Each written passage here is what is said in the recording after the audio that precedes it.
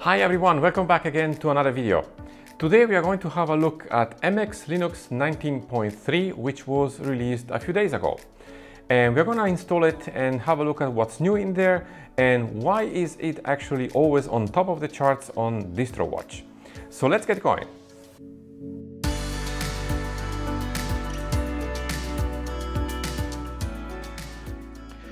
So here we go guys, let's have a look at MX Linux 19.3. So it was released a few days ago and let me pull up here the release notes and let me go full screen in here. So as you can see here, it says in the release notes that I will leave anyway in the video description below. As usual, this release includes the latest updates from Debian 10.6 and MX repos. And we have here some new packages like XFCE 414 or KD Plasma 515 and so on. We have also some new things here. We have the new and updated MX apps since 19.2. The updates are the MX installer, which is actually the Gazelle installer. It has some fixes in it, and we have also some other fixes in other MX apps. So you can download the ISO for MX Linux if you go on the website here and go to the Home tab. And you can click on download here. Then from here you can choose whether you want to download the direct repo or from one of the mirrors. So I've already actually prepared a machine with MX Linux. So let me go ahead and start it up and switch to the screen there. And let's go ahead and boot it up. And we're going to do a very quick install and have a look at this distribution, which is actually always on the top charts by Distro Watch, and for good reasons. MX Linux is a very well built distribution with a lot of neat tools for maintaining your machine. So this is the desktop, and let me first actually adjust the screen resolution here by going to applications and then settings and display. I'm going to choose 1080p and click apply. There you go. And let me close this window here and let me start the installer. Now the installer of MX Linux is not Calamares. It looks a little bit different, but it's very practical and it works really well. So let me change here my keyboard layout first. I'm going to go with the Swiss German keyboard here. So I'm going to scroll down and select my variant and click add. And I'm going to delete the English keyboard here and click OK. It's going to take a second here to load the keyboard. There you go. So we can click next. And I don't need to run the partitioning tool here because this is a virtual machine. I'm going to use the whole disk here. And this is the only disk I have. And I can click next and confirm by clicking yes. And I'm going to install Grub here on the ESP because this is a UEFI system. So that's fine with me. So I'm going to click next here. Computer name is fine. I'm leave this as a default and click next. And I'm going to change here the time zone. I'm going to go to Europe and the city closest to me. And I'm going to go for the 24 hours time and click next. And I'm going to create my username and my password and repeat it and enter also the root password here and retype it. And I'm going to click next. And now we just have to wait until the system finishes installing. So as you can see, it's very simple. So I'll be back with you when it's done, and then we will reboot the machine. So there you go. The installation is done, and let's click here Finish to reboot the machine. It's going to take a second to do that. So I need to remove the ISO before continuing. So let me do this very quickly. So I just removed the ISO in the virtual machine, and now I can hit Enter. And if everything went well, we will be greeted by the Grub bootloader. There you go. So here we have the first option to start MX Linux. We have also some advanced options here where we can start also MX Linux with System D. And that's because MX Linux is coming actually with a System 5 in it. And as you probably already know, MX Linux is based on Debian and Antix. So let me hit enter here in the first option to start MX Linux. It's going to take a second here to boot up. There you go. And let me enter my password here. And we are in the desktop. So let me click this to get away this message. And this is MX Linux. So let's close this up. So let's have a look at what we have here. Let me open up immediately the terminal. And let me go full screen here and increase the font size. And I'm going to type in here uname-r. And as you can see, MX Linux comes by default with the kernel 5.19, which is actually an LTS kernel, if I'm not mistaken. And this comes as default, but you can change this, and I'm going to show you how to do this in a second. Of course, MX Linux is based on Debian and Antix, so you can check also for updates via the apt package manager by typing in sudo apt update and hit enter. Enter my sudo password, and it's going to take a second here to check for packages. Now, as you can see here, it's checking for packages, but there is a problem with one of the repositories. So if you encounter the same problem when you install MX Linux, it's very easy to fix. Let me close the terminal here, and let's go here to MX Tools, which is probably the best part of MX Linux, in the sense that it offers a lot of utilities for system maintenance, and they're very, very well put together, and it makes the system maintenance very easy. So in this case, I want to fix my repositories. So I'll go down here and click on Repo Manager and enter my admin password here. And what I'm going to do here, I'm going to check for select fastest MX repo for me. And it's going to take a moment because it's going to basically go through all the mirrors and select the fastest ones, and then put those fast mirrors on the top. It's going to take about 30 seconds to do this, but it's definitely worth it if you want to install packages with the best speed. There you go. So I can click close and then close again here. I'm going to close this. We're going to go back here in a second. And I'll open up the terminal again and go full screen and again run the last command. And as you can see now, it's going to be much faster and we don't have any error. So we can upgrade now our packages by replacing update with upgrade. And it's going to take a second here to do that. And there you go, this is done. So let's close this and let's go back to the MX Tools. Now, as I said, this is a really fantastic menu. You have here all the utilities needed to maintain your system. So we have a live USB installer here that can be useful to create USB installers. We have also a snapshot utility here. We have also some maintenance utility for truth rescue scan, boot options, boot repair in case you have problems with Grub. We have a cleanup utility here, and if we click here, you will see we can clean up actually the thumbnails and the cache in your home directory, which is a really nice touch because this tends to get a lot of data that we don't use. And by running this utility here, we can free up some space in our system. We have also the menu editor here and also user manager. And under setup, we can actually set up also several things here. We can set up, for example, the bash shell. If we click here, we can set up, for example, the aliases. We can set up also the prompt. We can choose here from default, fancy prompt, or custom if you want to select yours.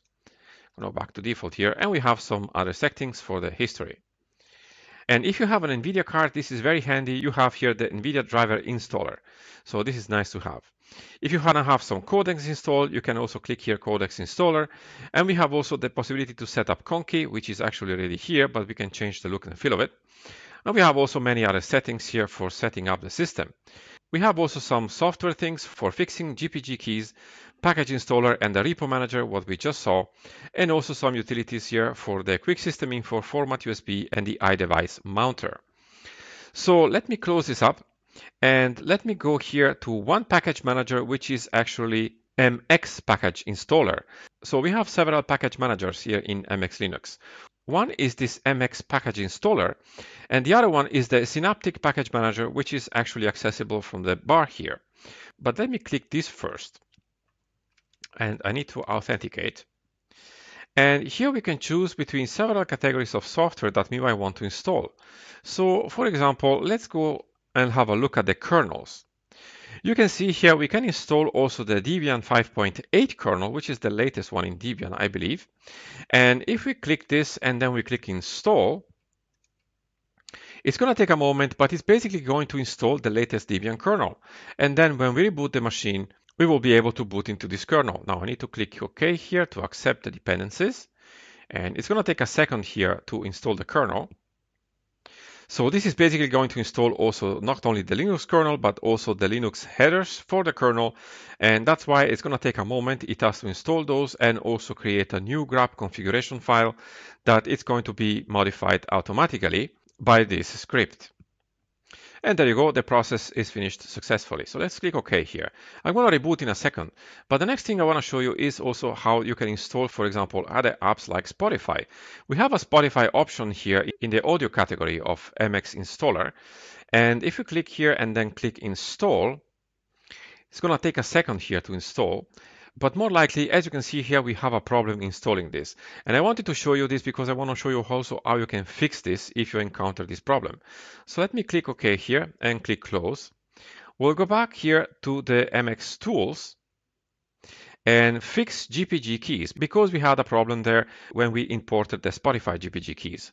So let's click this option and enter our sudo password. And as you can see, now it corrected the problem. And now we can hit enter to close the window. And we can close the window and go back to MX Package Installer. Need to authenticate again. And if you go back to audio and again click Spotify and click install, this time it's going to be installed fine. So it's going to take a second to do this. And I need to accept this to confirm. And the process finished successfully. So let's click OK and click close. And if I go to the menu here and search for Spotify, you can see we have Spotify here up and running. So the MX Package Installer is really powerful because it lets you configure the system the way you want to with several packages. Now, the other package manager is the Synaptic Package Manager, which is available from the bar here. And we need to authenticate as well. And here you can also search, for example, for a package. Let's search for Kdenlive. And as you can see, we can click, for example, here the package and mark for installation, and then click mark. And when we click apply, we will be installing Kdenlive. So it's nice to have these two package managers. Synaptic is a very solid package manager, and the MX Package Installer, it helps you install the most popular software. I'm not going to install this, so I'm just going to close this for now and click quit. And let's reboot now our machine and click restart here. It's going to take a second now to restart the machine. Now let's go, for example, to the advanced options here. And you can see we have also new kernels. So we can choose to boot the 5.8 kernel with System 5 init or with Systemd. This is really up to you. I tried actually both, and Systemd also on MX Linux works fine, but System 5 is of course the default option. So I'm just going to boot this up. It's going to take a second to do that. And I enter my password. And we are back in the desktop. Now let's go to the menu here and see what's installed by default. This is XFCE, and we have, of course, the XFCE terminal available to us. If we go under Office, we have LibreOffice installed. Installed is a 6.1 version, but we have also the possibility to install the 7.0 version, which is the latest one from the MX Package Installer. Now, if we move up here, we have MX Tools, which we saw already. Those are basically the tools we saw before in the menu for administrating the system. And under multimedia, we have, of course, several tools here, like VLC, which is already pre-installed. Spotify, I just installed it, as we saw before. We have Firefox and Thunderbird as default for internet and email. We have also here some graphic tools, some games, and also some development tools. So I always have the feeling MX Linux is a kind of unique distribution in a sense that it's very well put together. It offers very neat tools for system administration in a very simple and very easy way. Now, having the choice also to switch between newer kernels and older kernels is also definitely a great plus. If you have hardware which is fairly new and you're running the 4.9 kernel, chances are that maybe not all the hardware will be supported, but if you're installing the latest kernel, then probably things are going to be working better. Also, I find it's nice from MX Linux to offer you the possibility to work with System 5 init or Systemd, depending on your preference. There are people who are used to use Systemd all the time, so maybe it's easier, but the System 5 init is the default and is also nice to have there. Now let's go back here to the Settings Manager. And we can see here, these are the typical XFCE settings available. We can change, for example, our theme here. We have several themes already installed for the appearance. And we have also several icons to choose from. By default, we are using the Papyrus icons, which are my favorite ones. And we have also the option here, of course, to change our fonts. MX Linux comes also with a lot of wallpapers already pre-installed, and some of them are really nice. For example, let's check out this one right here, which looks really nice as a nice red color. But we have several others to choose from. So let's close this up and go back again one more time to the menu. And we have also the option here to change the LightEM greeter, which is the display manager that we saw when we boot up the machine. So from here, again, we can change many settings. We can change the theme of the display manager, the icon theme. We can change also the default user image if you want to do that. You can also choose to display a certain image. And you can also choose what you want to display on the display manager, for example, like the date and other things. And we can choose also the window position. That means the login window where you put in the password. And we have also some other settings here as well. So this is a very complete package. You can see here we have already also Samba installed. If we click here, we can basically add a Samba share if we have one, and it's nice to have it also here in the system settings.